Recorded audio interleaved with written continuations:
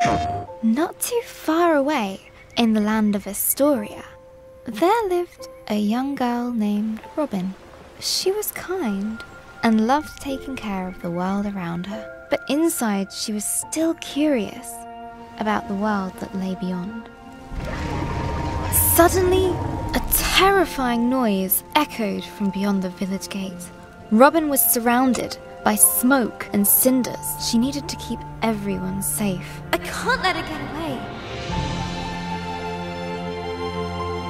Robin pursued the beast with little thought for her own safety. I have to find out why a dragon attacked my village. Her hope was shattered. Why is this happening? It isn't fair! I felt so confused. A cold determination gripped her. She was ready.